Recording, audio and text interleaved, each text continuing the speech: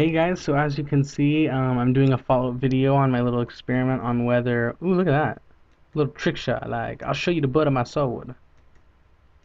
That's not supposed to happen, that's cool. Okay, anyway, so, as you guys can see, the melons in the sun and the melons in the shade, same, exact same. So, sunlight does not affect the growth of melons and pumpkins in Minecraft. I mean, if you look at it from this angle, it's not, each pixel is the same. It's like exactly the same. It's unbelievable how the same they are. So as you can see, in fact, I actually prefer the shade because with here you fall through, and so I can't access those chests, or else I fall through here. And you can use glass if you really want to put them in the shade, like you're wrong, you're so wrong, and it's not even funny how wrong you are. Then you can go ahead and do that.